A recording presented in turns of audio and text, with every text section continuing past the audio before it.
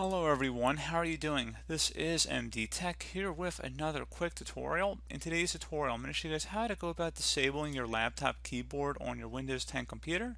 So this should hopefully be a pretty straightforward process here, guys, and without further ado, let's go ahead and jump right into it.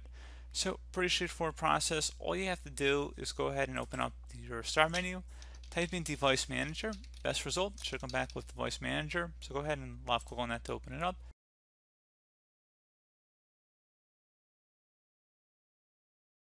So now you want to go expand the keyboard section, so double click on it and then locate whatever your keyboard is you want to disable. You can go ahead and just right click on it and disable that device. Again, if you have multiple keyboards listed in here, you just right click on it and disable it.